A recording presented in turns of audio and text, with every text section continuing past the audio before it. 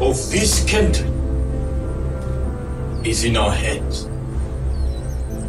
And I feel that the reward of the honey is now ours to share amongst our own people.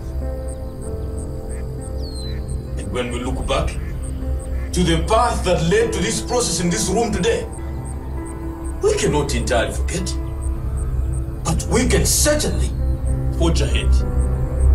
We can forget the days of our imprisonment and occasions where many of us have been subject to personal indignities and hardships because of our political ideas.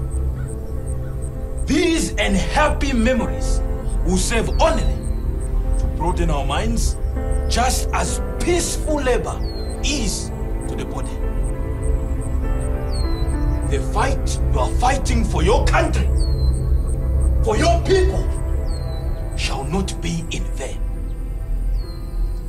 Very, very soon, we shall take over this country, and we shall make sure that there's economic development, social development, and education for all.